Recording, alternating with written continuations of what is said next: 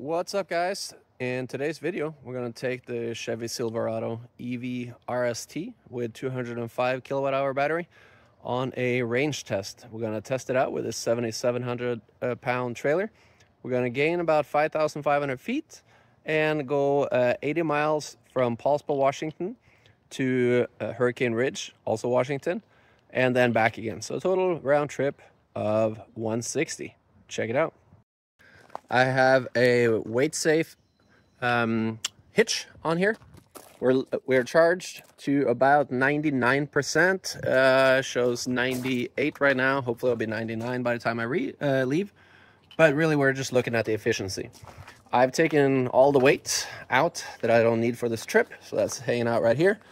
And it's just gonna be me and my dog and this 7,700 pound trailer. So we're gonna back up on it. Let's switch to hitch mode. See, I'm a little off. I have rear steering right now engaged because I have not set up for towing yet. So it looks pretty good right there. Let's go outside and check it out. All right. Okay, that might go on by just lowering it. Let's see.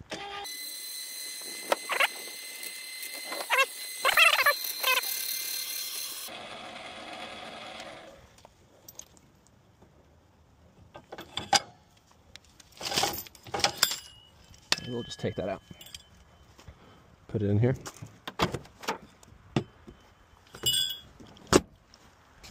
So we're going to set up the trailer. We're going to go to drive mode.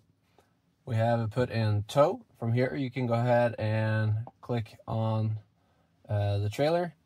You can see I have it set up to the utility trailer, which is not correct. So now we'll add a new trailer. Let's see. Utility.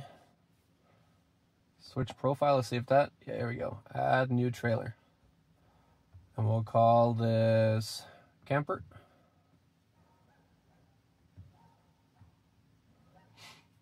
It is a travel trailer.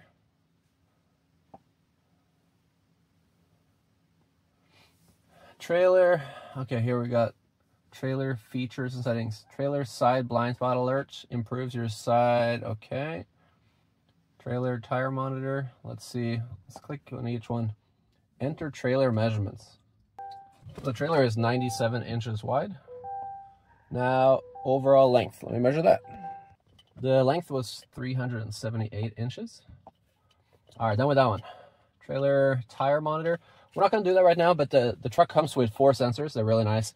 It will tell you how to do it, but basically you just let some air out of the tires and it will register. Let's do trailer maintenance. It will tell us how often to check certain things. Let's see here. Set default trailer. No. Gross weight. We can have alert. Sure. And let's see here. Tow haul reminder. Anti-theft. We'll skip that. And I think we are good on that one. We can set the gain.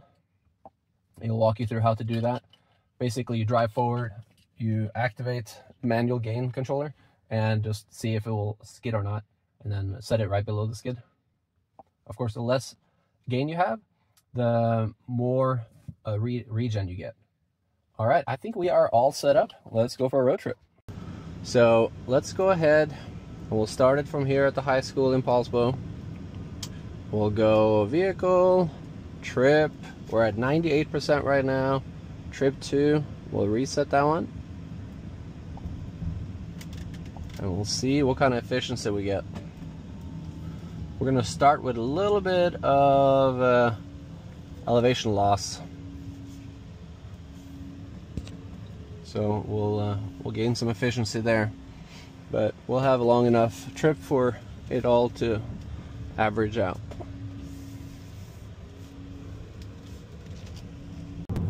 Here we go, we got the cruise control set. We're finally on a major road. What are you doing, buddy? Hopefully he'll stay. Yeah. And cruise control is taking care of it. I decreased the gain for the parking brake, or for the assistant brake, to 1 from 10.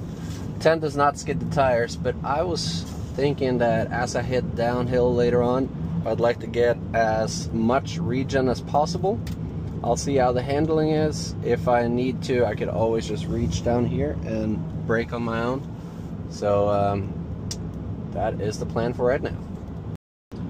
So here we are cruising with cruise control on, hands-free. As long as you pay attention, it won't bother you to touch the steering wheel or anything. It's completely up to you. And one thing it will not do is change lanes for you, but other than that, you're good to go, even while towing. Alright, boys and girls, we have now driven the first 60 miles of the trip. It's been mostly flat, and we are looking at 0.9 miles per kilowatt hours while towing 7,700 pound trailer. So that is pretty good. If you're driving across the middle of the US, then that's the number you're looking at. As you can see on the map here, let me zoom out, I'm about to start heading up to Hurricane Ridge. So the numbers are going to go way down as I go up, and obviously go way up as I come back down again. Look at that view, guys. We are heading up the mountain. That is Hurricane Ridge up there. So before the major hill climb, we are looking at 0.9 miles per kilowatt hour. That's going to drop quite a bit as we're heading up that enormous mountain. Speed limit heading up the hill here is 45, so I'm sticking to that. And in the steepest hills here, I'm doing about 150 kilowatts of energy to keep it going. Shallower, it's about 80. So here we are. Have not gotten to the visitor center yet, or the gates. I mean, the visitor center actually burnt down a while back. We are approaching the gate to the park. We are officially in the park, and according to the ranger at the station, there is quite a bit of snow on the top, and the parking lot has not been cleared out. So he recommended, as soon as we get to the top, to turn around, as they will be very hard to turn around elsewhere. So that is what we are going to do. Quite a few rocks falling down here. Hopefully all the loose ones have fallen already. It's always a little nerve-wracking when you see massive boulders next to the road. We have reached snowy regions. Yeah, no problem driving here. Handling is amazing.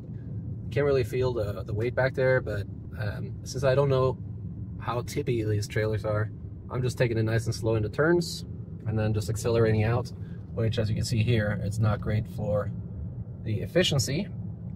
I'm sure if I was going at one steady speed, even if it was much faster than what I'm going, I'll be using less power. We got to the top, no issues at all. It pulled it really, really well. And yeah, no overheating issues or anything like that. And when you came up, look at this view. So this is Hurricane Ridge. If you're ever in Washington State, this is a cool place to check out.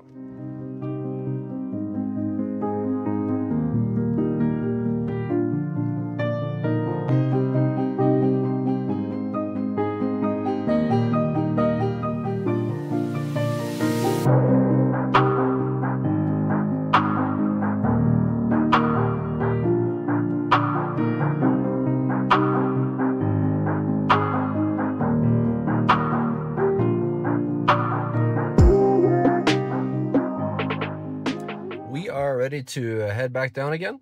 So you can see I got 77 miles of range based on the current consumption, 45% battery, so I would not make it home if I hadn't just head up the mountain. Vehicle status, we're gonna go to the trip. You can see that was the first trip, 80.5 miles, 0.7. We're gonna go ahead and reset that one and see what we got on the way down. Let's go. Initially here on the way down, I'm going to have the gain set to only 1, and to maximize how much energy we will get from regenning. And if at any point that gets sketchy, then we'll make it a little higher. So even though I'm at 45% right now, the car is smart enough to figure out that I'll be at 36% when I get home because of the gains I'll get heading downhill here. So that'll be interesting to see how close it gets to it. Hopefully it'll be real close to 36% so you can trust that on your trip in the future. I got to the bottom. I have gained 9% battery power. So that's what, like 18 kilowatt hours? It's gone really well. No issues at all with gain set to just 1. I have so much weight up here in the front that, yeah, I didn't get pushed around at all. The estimate was not as accurate as I was hoping. If you might remember, on top of the Hurricane Ridge, they were saying about 36% when I got back home. It is now showing 27, so that's 9% different. That is quite a bit. So anyway, I don't know if it would get more accurate over time, but as it is right now, and it's only had the trailer on there for about 150 miles, it was 9% off on the return. That's it for the road trip. Here are the numbers. So on flat land, I got 0.9 miles per kilowatt hour, which gives me about 185 miles of range towing this trailer right here. Going up the hill, it was 0.7, so a little bit less. And then, well, that was the average from home all the way to the top of Hurricane Ridge, 0.7. And then coming back, somehow it jumped up to 1.8. Obviously, I get a lot of extra power charging going down, but still just seems strange because 1.8 and the 0.9, you're looking at a average that's higher than what it would be just going on flatland. So I'm not exactly sure how to interpret that, but anyway, I would go with a 0.9 if you were to drag one of these around 7,700 pounds on flat land. If you have any questions at all, if you have anything you would like for me to test with a Silverado EV RST, then please let me know. Please like and subscribe, and I will see you in the next one. Cheers.